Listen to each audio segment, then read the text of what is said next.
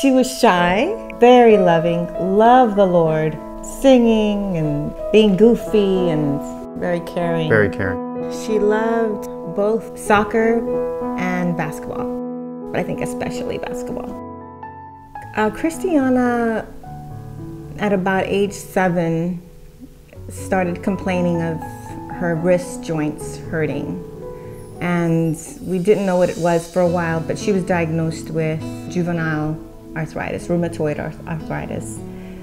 It took a while to get that under control, but eventually they got medication, cortisone shots, and she was fine. She was diagnosed with another autoimmune disease, very rare, called juvenile dermatomyositis, which affects skin, muscles, and her muscles started to degenerate. She actually had 900 donors. She had blood transfusions every day. She was having kidney failure, so she had dialysis every day. She had a swollen heart. She had diabetes. She had fluid around the lungs. Yeah, fluid around the lungs. And she passed away in December of 2005.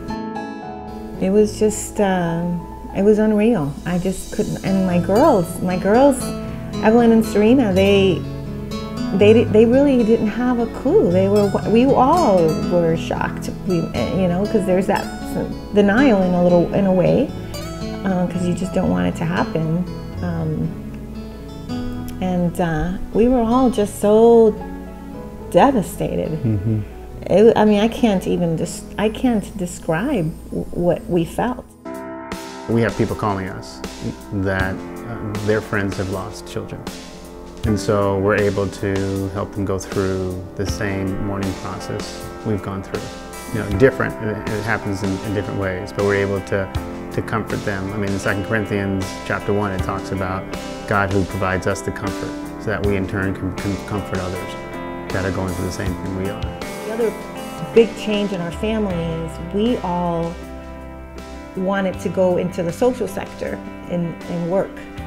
So what we were doing with technology, because we were both in technology, we decided this is just not fulfilling anymore. This is not what we're supposed to be doing. So we just completely shifted. Like, I went to Green Pastures and worked with disabilities. Dwight left Hewlett Packard and decided to work for Envision Shelter Network, so he's working with homelessness.